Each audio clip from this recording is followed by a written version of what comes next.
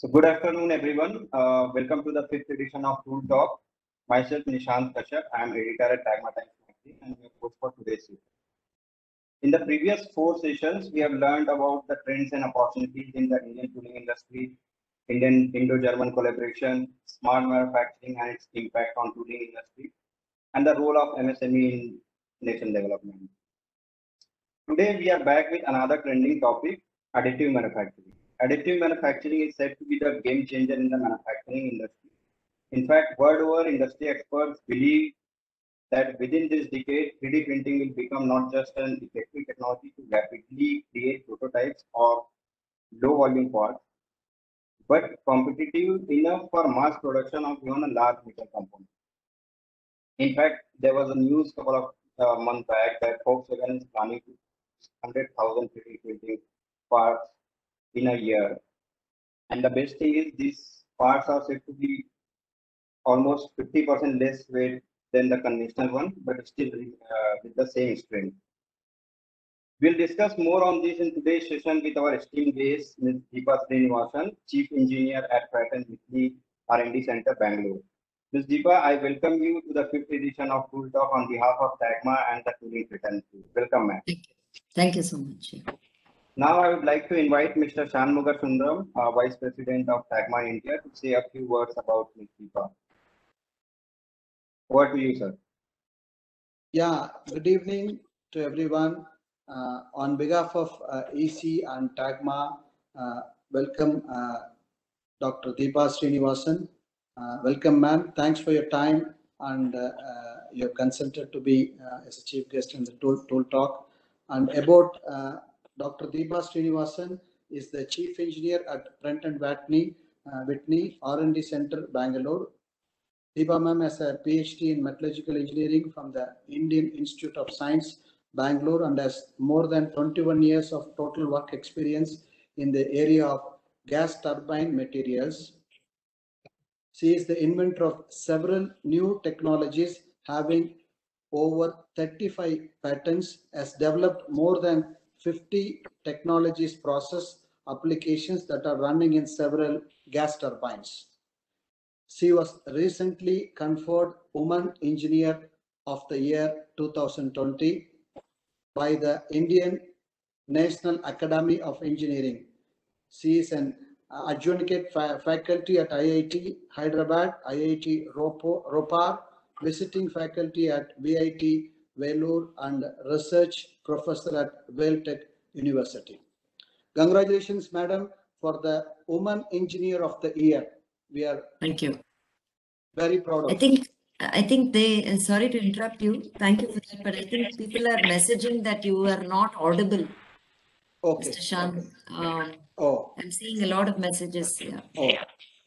Is it audible, ma'am, now? To me, you were audible. Some others have written in the chat box. So maybe Mr. Nishant can take care of that. Okay. Okay, ma'am. I think even I can hear him. Okay. Yeah. Thank you so much. Yeah. Thanks. Thank you. Congratulations, madam, for the Woman of the Year. It's very pride of you. Thank you. Thanks for being with us. Yes, take over, Nishant. Please. Thanks. Thank you, Mr. Shan. Thank you. So now, before we start the conversation, I would request everyone to keep your phone in a mute mode, so that and post any kind of questions in the chat box below. Also, you can post the relevant questions in the chat box instead of putting any kind of marketing material. That would be really helpful. Shall we start, Dr. Deep? Yeah, sure. So let me thank Mr. B.K. Sharma first for, I think he's the culprit to introduce me to your forum. So we were together in a very animated, nice forum in the month of May during lockdown. So let me thank him first and thank you both, Deepali and you and the president and vice president, to have called me to the society, because I believe each new forum is a fantastic learning for me. So thanks for pulling in and this session. Yeah. Thank you so much, ma'am. And it will be a great learning opportunity for us and the tooling fraternity. Yeah. So To start with, if we can just talk about the trends and development in the field of additive manufacturing, because we know that this technology is been considered as a disruptive technology, but it's been always considered for the prototypes and all. However, there are reports that it will, eventually become a mainstream manufacturing technology. So, what are those new technological development and trends that is happening in this industry? Okay. Well, I heard you say it is usually meant for prototypes. I think that is long gone for many years. I think I see quite a couple of my friends here. They've said hello to me in the chat box. Hitesh is there, few others also, Mr. Prasad. So I think it has stopped being a prototyping in that sense, at least 3-4 years ago. To that extent, people in all industries, including definitely the tooling industry, is one of the biggest users of it, irrespective of which tooling it is, whether it's aerospace, space, automotive, where parts don't have to go into the actual, the tool and die is something which is in the tool room. So, in terms of the latest trends, I'll just give you my perspective in the Indian context, because I'm really passionate about that. I started working in additive manufacturing for part making for the aerospace gas turbine, power generation gas turbines in 2008 and 9, way before it became a buzzword actually, because I'll come to that in a little later in another context, where necessity was the mother of invention. So we really didn't have any conventional manufacturing, let's say, to restore components which had come back from service exposure. So additive was really an organic solution. Otherwise, we were ending up with a lot of productivity loss and a lot of wastage of very, very expensive parts. So additive came to the rescue. And then I'm jumping about 10 years later from 2009 to maybe 2015. I mean, not 19, but 15, wherein I know that Intech DMLS was one of the first. And before that, I think, if I remember right, it was Vasanta Tools. You people can correct me in Hyderabad. Some people say it is a tool and die person in Coimbatore. I'm not sure who was the first to actually purchase a first metal 3D printing machine and I'm only going to be talking about metals in this forum, because all of you are, looking at actually tooling parts and so on. So I'm not really going to talk about FDM machines and others, which just for the purpose of this, maybe later we can address. So the latest trends, coming back to that question, first I'll talk about the whole, how it is boomeranged in terms of, in the Indian context itself, in just 5 years, where there was 1 or 2 or 3 machines. Today, I mean, some of you may know the statistics better than me, but at least I know that there are projections for 150 machines, out of which 145 are of the powder bed fusion type using the laser. I think 2 or 3 are the direct energy deposition. Where I'm sitting right now, they have one machine installed at the Indian Institute of Science about a year ago during the lockdown. So what I'm saying is, just in terms of the huge interest, 5 years is a very short time. And that itself is a big trend in terms of affordability of these machines. It's all pervasive in all sectors. Now, if you talk of the latest technological trends, then we're jumping towards the end of the talk itself. But it is in terms of multiple materials. It is in terms of hybrid manufacturing. How can you? Right now, you can only, and how can you use materials which are more esoteric, and of course the availability of any kind of chemistry of powders today at very short notice. This was not the case even 2 years ago, even 3 years ago. Today we have almost, I don't know, maybe 30, 40, 50 powder manufacturers that can do any types of parts. So, and, multi-materials, functionally graded materials, multi-materials.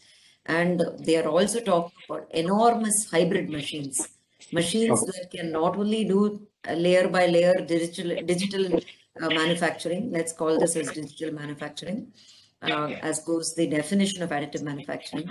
So that can also do the machining, that can do part heat treatment, that can also give you a finally, machined near net shape part.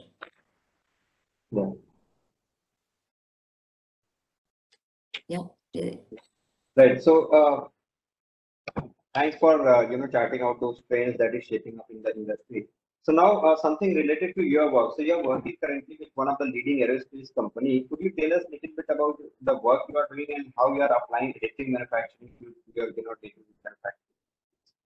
Sure. Then you'll have to sit and listen for another 5 hours because I can't stop talking then. Yeah. So I'll go back. Within reasonable. I'll talk about the last 5-6 years. In fact, where we combining not just the 2 years where I'm in the present company, but I think one of the biggest things we've seen as additive is a low-hanging fruit. And I'm sure you may have the question how useful it is, and especially in the aerospace industry. I think there are 5 performance matrices for metal additive manufacturing, and ASTM, American Society of Testing of Materials, has actually classified into 7 buckets. The whole additive manufacturing, and they keep adding and revising every quarter. In terms of is it laser? Is it an electron beam? Is it a powder just heating like a sintering, like a powder metallurgy route, which you're all very familiar with, and so on and so forth. There are many more coming up actually. But the way we have used it, the 5 performance matrices, I think all the 5 are very much applicable to the tooling industry. I'll start with something which is very, which is very close to all your hearts, which is basically we all want maximum in that 8 or 10 or 12 hours a day or 24-hour shift in our respective manufacturing sectors. So first to start with is productivity enhancement, I would say. Then comes into how we can minimize wastage. And how we, even in the tooling industry, why to take a big block and keep machining out the cooling channels. It's such a wastage of material. So in other words, we say simplicity of parts. Then we are also talking, especially in the aerospace industry, but it doesn't matter which, even in the locomotive industry, if I'm able to make, I think last week I saw a nice article about one of very, very high strength steels for the transportation industry. That is, transportation means, I mean, rails. So anybody is interested in reducing the weight so that per volume, your cost or your return on investment is always, so particularly in aerospace industry and in the gas turbine, hotter and lighter really are the 2 common buzzwords, because, don't we all want to, when things open up, don't we all want to, fly from for our businesses or pleasure? We don't want to sit, we don't have the patience to sit through 16 hours in a flight, or 20 hours for that matter, to go from. So hotter and lighter, both these enable better thrust, higher thrust, and therefore, flying times into high-speed civilian transport and so on. So that's a third performance matrix. Then of course, we're talking about performance enhancement. Anything efficiency is good. We don't want the tool breaking. We don't want chips. We don't want burrs. We don't want things to cause failure later, cracked parts, and so on. So that is another performance matrix.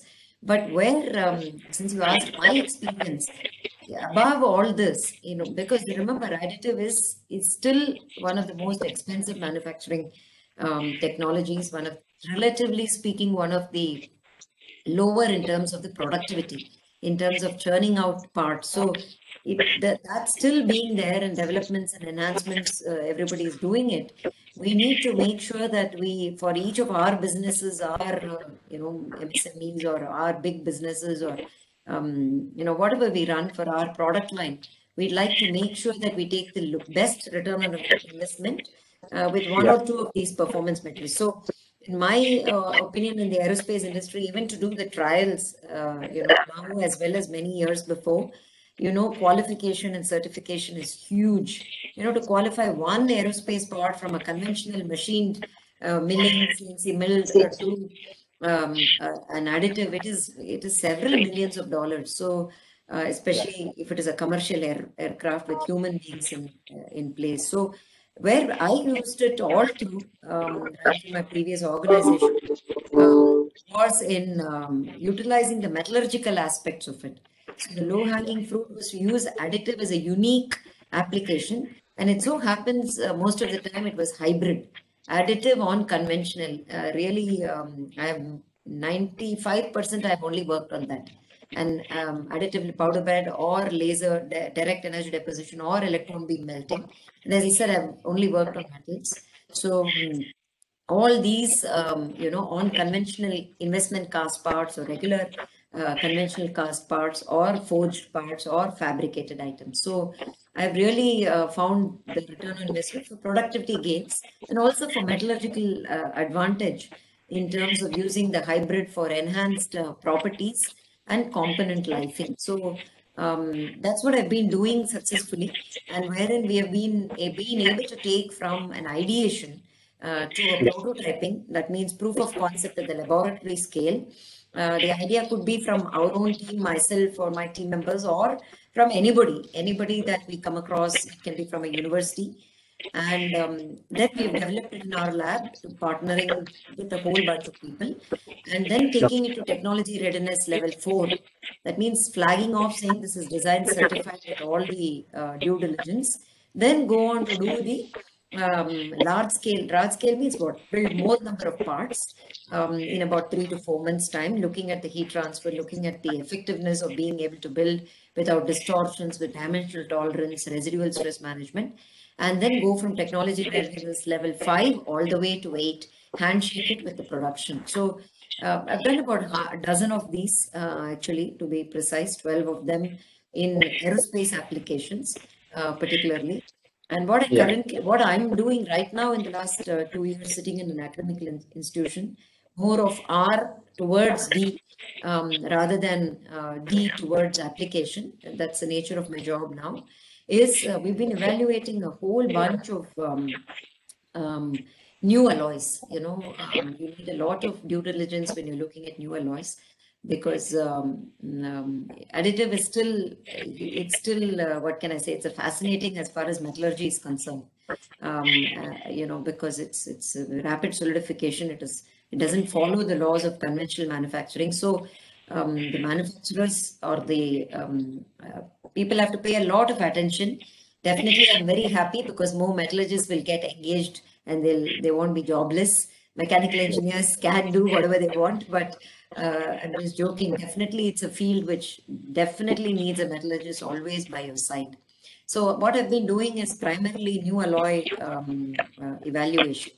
Of course, along with that, we've also been looking at from the past legacy, what are the failures to expect in additive? So if you take, I'll just quickly give you a tooling example. Supposing you got a new part made, one of you, a couple of years ago, quickly for conformal cooling or better things.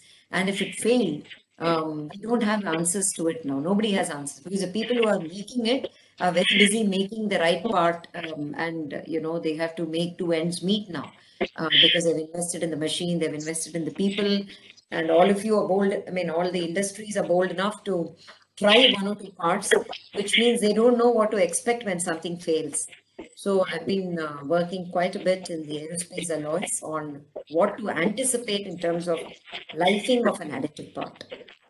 So 2 parts. So just to summarize, I think we'll revisit it later. In the first 6 or 8 or 10 years for the gas turbine industry, I spent a lot of time in low-hanging fruits, not quite replacing, as I said, hybrid manufacturing for repair and refurbishment of very, very high-end alloys, cobalt alloys, nickel alloys, some very high-end martensitic steels, as well as titanium alloys. And then now more recently, I'm working on new alloy how do you qualify absolutely brand new materials very quickly with the legacy knowledge? I'm also looking at failure analysis. Yeah. Okay. That's nice. So in between, you also said that it is very expensive technology, and also there are still limitations when it comes to the speed and the materials we can use. So do you think these are some of the challenges that is still stopping this technology for a large penetration in the SMEs or any other manufacturing industry? Could it be the challenge? Absolutely. It is still expensive. It is still, I'll just give you a quick example. I don't know the current price of steel, but about a year ago, I think before the lockdown, let's say it's about, I'm just exaggerating, let's say 100 rupees a kilogram. And let's say you want to make a part which is 10 kilograms. And given all the, you'll take a block, even the machining and then the transportation and the profit, everything put together, the whole part, I'm just doing the math, will not be more than 2,500 rupees that you would sell, some insert or something like that. Let's say for a closed die forging of a small valve. And the same small part, which is 6 inches by 8 inches, whatever, the same design, if you're going to 3D print it, it is at least, even in the steel, first of all, you may or may not get the exact steel that you're looking for. Let's say a P92 or any kind of tool and die steel. Anything that you're currently using with a very low price, you may not get it. Or let's say you want a mild steel.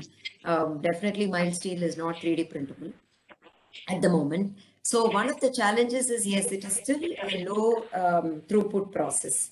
So I know not the tooling industry, but then your customers, the automotive or the aerospace or the space, everybody is your customer, right? The tool industry, everybody is a customer. So, if they are looking to churn out many, many parts per day, even in the aerospace, in investment casting, unless it's a single crystal or a directionally solidified, we look at pouring the liquid, for most of the nozzles, vanes, all the hot section components in the high pressure turbine, which really runs, we're looking at hundreds and thousands of parts per day. Of course, post-processing, everything may take about 15, 20 days. So it is still a slow process.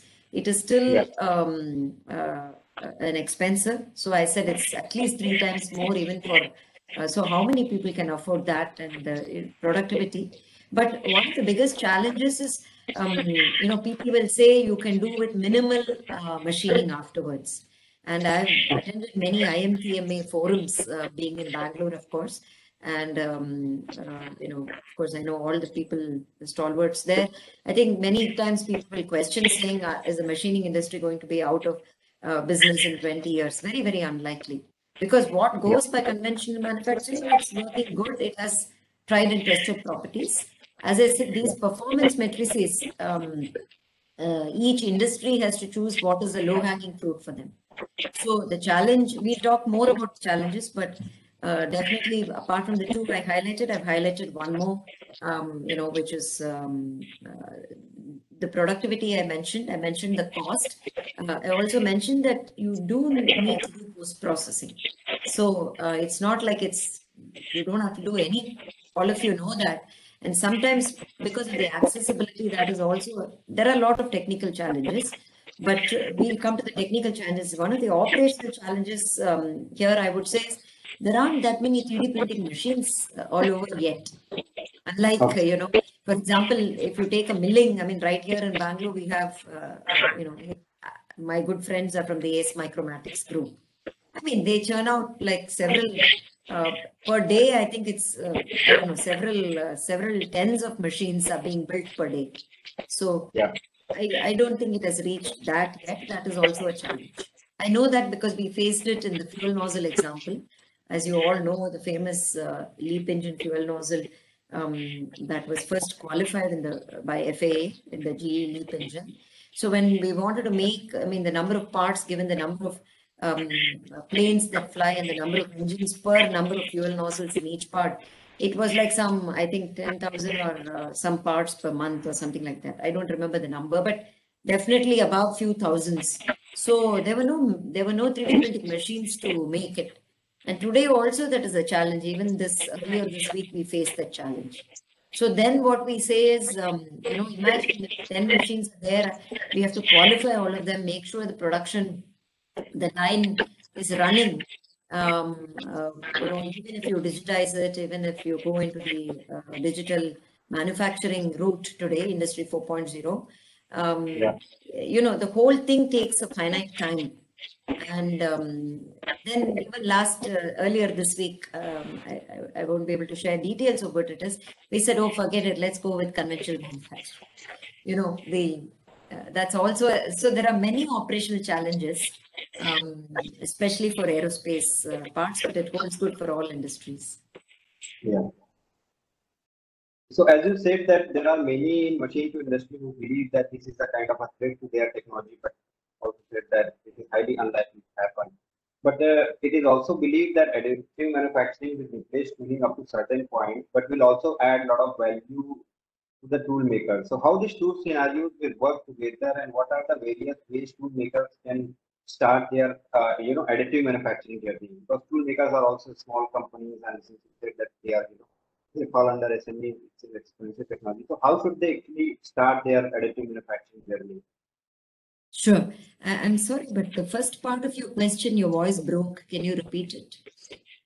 So I was just saying that in tooling industry also it is believed that it will replace tooling up to certain point, but also add a lot of value in the tool making industry, more making. So how these two scenarios? Absolutely. In fact, I think one of the best users of it could be the tooling industry, because first of all, the parts are not rotating. Okay. And secondly, it's not easy, but like the aerospace, where, just to give an example, in the aero engine itself, as you all know, I'll just give the aero engine or the internal combustion engine, our automotive. Today, the modern automotive engine doesn't have to be even a Tesla or a BMW or a Mercedes. Even a normal engine, horsepower engine, 2-3 horsepower engine, or the aero engine is almost, the whole engine is like a giant heat exchanger, especially the aircraft engine, whether it's military or it's commercial. And even the power generation turbines, practically there are thousands of heat exchangers. The reason I'm relating that to the tooling is tooling industry is primarily working to enhance the heat exchange. The better it is, the better the part is. There's no warpage, there's no shrinkage. The number of parts that are able to be produced per minute or per hour is much more. So when we're looking at this kind of that's why I said, so in the aircraft industry, the best low-hanging product, not the turbine blade, not the rotor, not the vane, not the disc, but the maximum utilization of additive manufacturing, as goes the definition and the performance metrics, is the heat exchanger. Because it's very, very difficult to extract away the heat. More important than that, to manufacture those tubes, by multiple processes, welding, brazing, and it's not even the design for manufacturing. It is also that you're not able to let the design engineer imagine the best heat extraction available. So there is a handicap out there. Whereas in additive, both for aircraft industry as well as the tooling industry, you can do design for additive manufacturing and defy the imagination of the designer. That is a true potential in terms of design. Are you able to? So what are the advantages for the tooling industry? I mentioned a few, but right now you want to have kind of cooling channels. Conformal cooling is a big process. It's practically inaccessible by your conventional machining techniques. Number one. Yeah. Number two is that the tool and die itself is you want them to last forever and ever, because they're so bulky. And when you're pouring hot metal, especially for injection molding and high pressure die casting, and many other, even for hot die forging, even for closed die forging, tooling is one of the most important things. The whole assembly will stop if there's a tiny crack or something happens in tooling, it can even lead to safety hazards, as you all know. So, yeah. So there, the conformal cooling, I think in the last 3 to 4 years, at least from 2016 onwards, in fact, I would say that, at least to my knowledge in the shop floor since 2013 that I've been following up, I think the number of trials, at least in the gas turbine industry, has been made with additive manufacturing, the tool and die. In our sector, I'm saying, because we are able to get radial cooling, we are able to get axle cooling, we are able to get serpentine cooling, all kinds of cooling we are able to get in the tool, in order to make, not just for the productivity, we're not so worried, yes, that is important, but to make the best component without any dimensional distortions or residual stress buildup, and to make sure that the number of parts defects are reduced. So when we did a Six Sigma in 2011 and 12, I was part of the Black Belt Six Sigma in engineering productivity management globally. when I was in GE Oil and Gas. That's when we really introduced the tool and die for the first, even long before we started the prototyping of other parts, which are actual parts for the rotating turbo machinery. We implemented additive manufacturing, the tool and die only. As I told you, because it's not a rotating component, it's a stationary component. And the other advantages of additive, the sixth one, which I left to mention when you would ask the question, is the fact that it is a customized design. So though I told you that it's a low volume production and it's a little slow, why is ISRO, for example, able to use this, or NASA, both these space organizations you would have seen in the news, are one of the, in the aerospace industry, they are one of the prolific users of metal additive manufacturing, because theirs is like one-time use and throw. When a space shuttle goes up, they are not going to, there are many types of engines for many launches, and one-time design, this is the best solution. So coming back to the tool and die industry, I think it has enormous potential. I believe the latter half of your question is how can the MSMEs and all the tool rooms make best use of it? Am I right? Yeah, that was the second part of your question. So I think, as I said, it is still an expensive technology. It still needs quite a different skill set. I mean, every single mechanical engineer or any engineer can pick it up. It's not so difficult, to be honest. Those who have done basic engineering or even a diploma, I think, can quickly pick up. But, it's not picking up at the peripheral level. So for the smaller MSMEs who don't have large pockets, I mean, you may have, but still you may be thinking about, which is the right way to invest. I would say today in India, we have at least 20-25 service providers, almost in every major city. If not, I think almost about out of 22 IITs, I think about 7-8 have, and NITs, a few of them have, a few other private engineering. I'm just giving out, and some national labs have it. And I think in Orissa, the tool room, those people have quite a few machines. Of course, they're all heavily booked. Like the same challenge, operation challenge I mentioned, the third operation challenge. There aren't enough machines because it's a slow process. So only, I would say utilize the expertise that service providers have built in. It's a win-win situation for both at the moment. And, that would be a first step to start with, because they have the design team, they are good at manufacturing, they've done the qualification for that particular, let's say you want to do a maraging steel or a H13 or a, I don't know, tool steel, or you want to do a hybrid, because you want to do additive on conventional, because additive is too expensive. Only where your cooling needs to be done, the bulk of it can be a forged material. So I would definitely recommend start with, 4 or 5 years ago, there weren't this many service providers. Neither were they adapted this technology.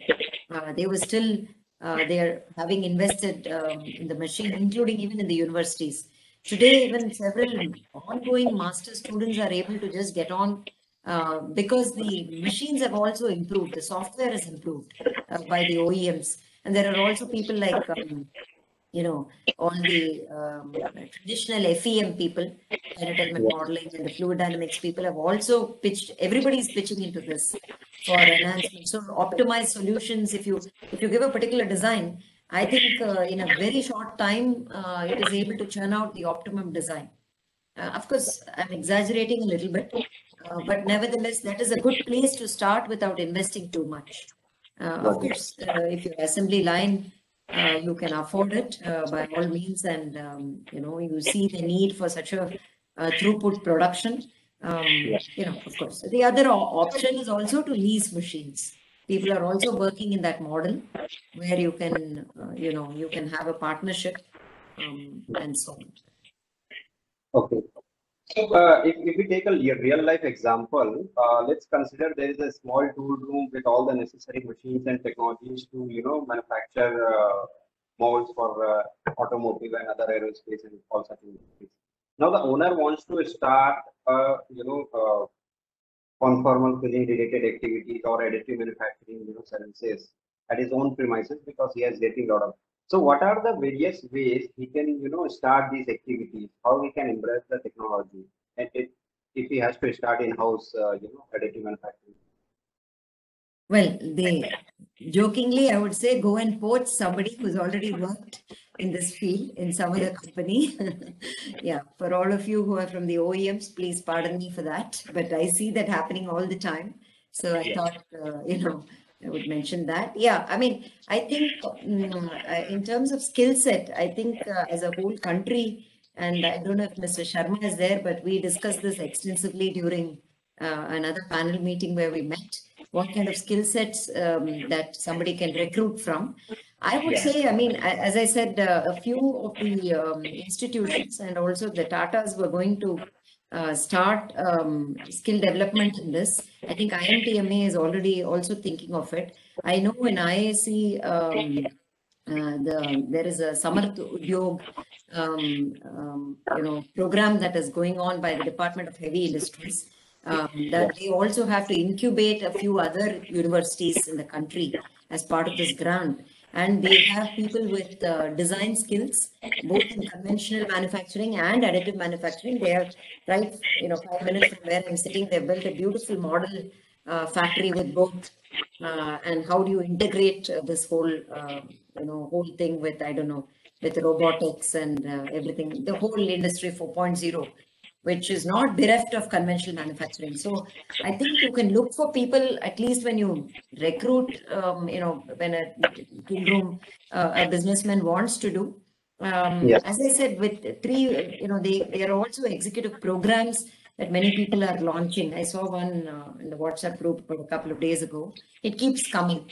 So basic mechanical engineering skill set, yes. And if the person has an aptitude for digital, learning, as a skill, I don't think you need a specialized skill if a tool room owner wants to start it. But I mean, if somebody has prior experience, definitely, even if it is for a year, their thinking is aligned towards, G codes and towards programming, towards optimization, support structures, overhangs, how do you, optimize the process parameters and so on. Hands-on training on the machine is not very difficult. I haven't done it myself. I've seen a lot and lots and lots people buy it and acquire it. It can be acquired. It's not very difficult. I mean, for people who do CNC programming, this is not that difficult, to be honest. Within 1.5 or maybe 3 months, it can be a reasonably good aptitude person can be trained. I think the investment for a tool room person to procure, I think the key here is to, I would say to some extent, the challenge is to find your customers. If you're if you're investing all this, and let's say I'm just picking an automotive person, Mahindra and Mahindra, simply because about an hour ago, a friend of mine from there called me. I'm just collect. So supposing to convince them to pay, this much more, even though there's conformal cooling, even though it's phenomenal, that is a little bit of a challenge. No, it's not and I'm not sure, but investment maybe is about, I don't know, for a small machine. I'm only talking of laser powder bed right now. I think it's of the order of 5 crores or something. I mean, everything put together, the infrastructure and something.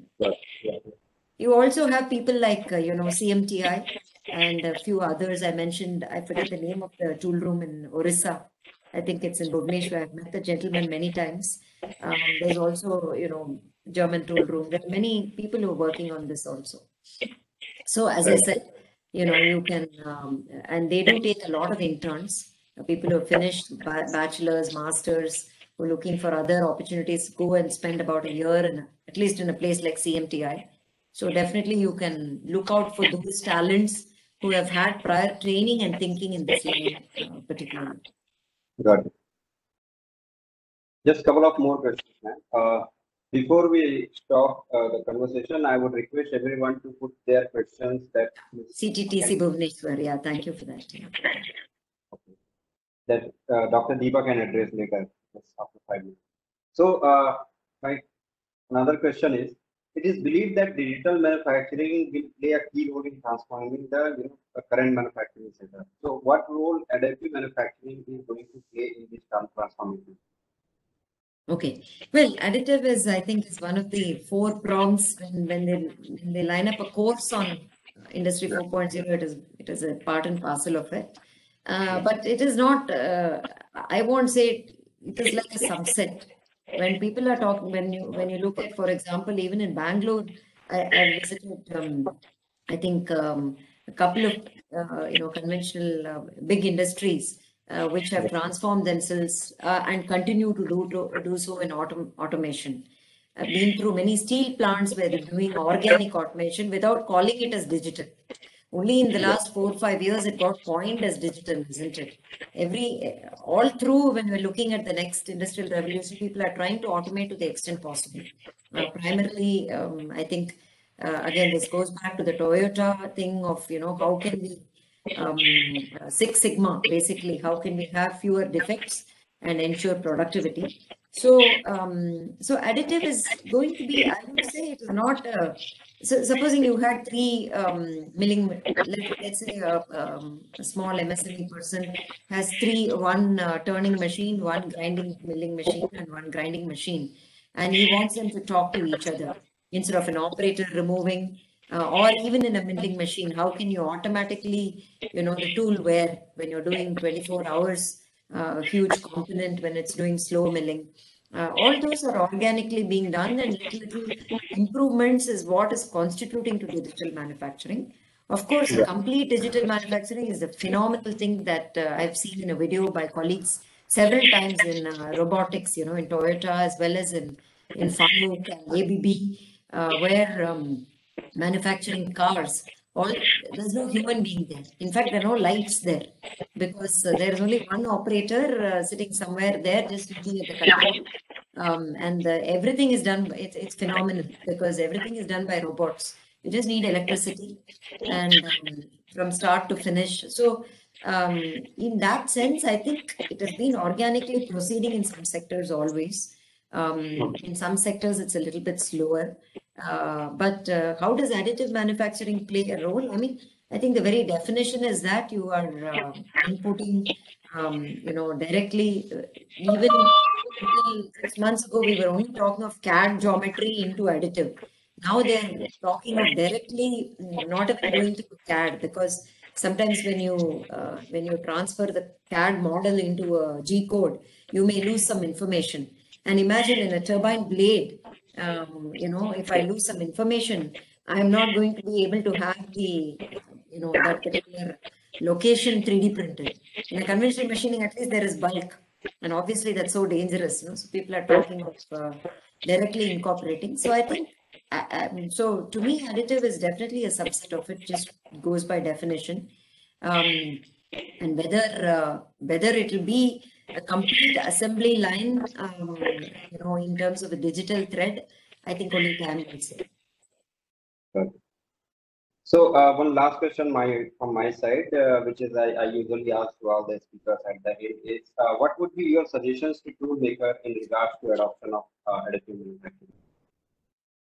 I'm sorry, what would be my suggestion to? Tool makers, small makers in regards to additive manufacturing. Oh, yeah, I think we addressed this before. I think definitely they should jump into it, especially for, enhancing, especially if the customers can afford to, it is still a little on the expensive side now, but definitely they should embrace it, because we are trying our best in heat exchangers. Some of them are successful, not all of them, especially in flying machines. But that is the only way to go. First of all, it is going to enhance the productivity. It is going to make your tool life longer, which means you can use your time to make more tools. I mean, increase your business, expand your business. What would take about a month to make a huge, let's say, a forging with heat treatment and so on. So I would definitely say at least embrace it in one or two parts to start with, one or two designs to start with. Of course, as I said, not all of them, because of footprint, there is a constraint as on date. That means if you want to make, if I want to make a, I don't know, 6 feet by 5 feet closed die forge tool, right now you can only do it by, making it into parts and then joining it. Of course, you can do that also. But if you want to make a monolithic part, then there is a little bit of a constraint today on the footprint of powder bed manufactured machines. And typically the other technologies, electron beam and direct energy deposition, are not such a big advantage for the tool room industry right now. Because the additive is the best because you're able to get conformal cooling designs, as I said, which is absolutely mind-blowing from a design standpoint.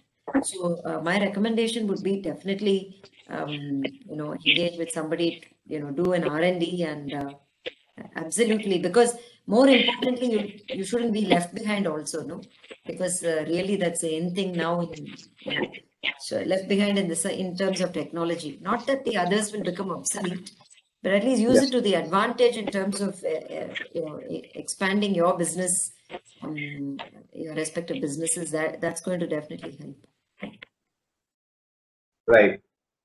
Thanks. Thank you, ma'am. Thank you for making some suggestions to tool makers, also highlighting the trends and opportunities in the additive manufacturing, and also talking about the new developments in the right. So without wasting any more time, I'll just take few questions from the audience. To the audience, you can pose the questions. So there is this question from Mr. Gopalakrishnan. He says, in your opinion, how has the recent pandemic affected tooling market, especially that related to aerospace? Oh, aerospace is really bad, doing very badly because none of us have left our homes, right? Nobody has flown. Yes. At least it was really bad. I think now it's nice. It's looking up. All the planes are flying. So, I mean, at least in a limited fashion, we're all still asked to stay at home. Otherwise, I'm pretty sure wherever, I don't know, whichever part, we would have all flown, some of us even for today's meeting. So aerospace industry is looking up now, but it had taken a huge hit, absolutely. Only those commercial aerospace industry was practically, I still remember last January, I had a certain amount of budget and so on. Last April 15th, it came to zero. Then slowly, like water droplets started trickling. Now, I mean, I'm where about 10%. We are 10%, marching ahead. However, those people who had military, the defense and military, just like healthcare, I think these two industries will always you cannot afford. You have to pump all your resources and money into healthcare and into defense. So military aerospace is still, it's doing good. Right. So there is another question from Mr. Ninad. He says, how can an additive manufacturing service provider will expand from tool and die sector to highly specialized domains such as aerospace? I'm sorry. How does first part of it? How can additive manufacturing service provider will expand from tool and die sector to highly specialized sector like aerospace? No, actually, it is actually, as far that's the beauty and advantage from a business standpoint, I think, in additive manufacturing. Definitely, some of the people who are attending this may be service providers. I'm sure they will be happy to answer this more than me. But since I worked for a service provider for a brief while and interacted with several now and in the last 10 years, globally as well, I can say that it is not a big deal to transition at all. Because that's a beauty, healthcare, you can even go to healthcare sector. It's just that you need to get the right certifications. If you want your parts to be in that particular sector, it can be aerospace, it can be space, it can be automotive. So actually it is one big advantage, unlike the conventional manufacturing, where if you have a machining line, let's say some of you have a business of a machining line, obviously you don't have the leeway because your tool and everything will be set for that. You can't remove that, and then your inserts, everything have to be tailored to a new sector product. But in additive, it doesn't matter at all. Whatever you want, you can print, depending on the material of construction. And of course, the parameters of the part have to be optimized, the geometry has to be optimized, but that is true for all. So to precisely answer Mr. Naveen or whoever's question, yeah, I think it's one of the, relatively speaking, it is one of the easiest sectors to switch between completely variable sectors. Absolutely, I don't see any challenge there. Of course, to get the business is that is not in my domain. So that is all your marketing and sales skills. Yeah, right. So there's this another question from Mr. Sakti. How many years it will take to completely transfer from subtractive manufacturing to additive manufacturing in tooling industry? Well, it depends on, well, I don't think you need to transition completely, first of all, because there are some advantages with the conventional manufacturing. We spoke about many of that. So again, not just the tooling industry, but I say that even for the aerospace, even for the automotive. Right now, meaning I see in the last, if you discount 2020, let's say from 2018, there is a huge buzz and a hype. Everybody wants to get into that. I beg to differ there. I don't think we need to transform completely at all, because what works well in an industry, we must take that and keep it. But I'm sure I can understand what you're trying to say. How do we transform very seamlessly from one to the other, and in terms of adaptability in a shop floor or in the company? I think you just need to look at, I would say, split it into two or whatever, two divisions. One is for additive and one is for subtractive. Let one feed into the other continuously, depending on the businesses. Right. I think that will be the best transformation, because there'll be lessons learned from both. For example, you do have to do post-processing of this. For example, you are taking too much time in a subtractive manufacturing. So you may want to do some of those tool and die using additive to show the benefit, as we discussed. So definitely, I not just in tool and die, but in any industry, I don't see a completely, for example, I can't make a crankshaft with additive manufacturing. What is the big advantage there? For example, whereas if you look at ISRO and NASA, they're making huge, several meters long, 1.52, 2.53 meter long, casings for the rockets and so on. That's a one-time thing. So they can do that. So, and additive is the best, as I told you, because you can qualify it on the job, on the fly. So I would suggest, if you definitely want to seamlessly have both at the same time, and use, seamlessly do the transformation. Right. There's one last question I can see from Mr. Lokesh. Is there any material recommended for food and medical products? Okay. You mean to say pharmaceutical? Yeah, I think medical products and food grade. I think he's talking about the food grade material, and medical products, maybe the glasses and boxes. Okay, I think I know that the food industry uses tons of food, and jewelry industry are one of the largest breadwinners of additive manufacturing world over. Titan and at least all of them.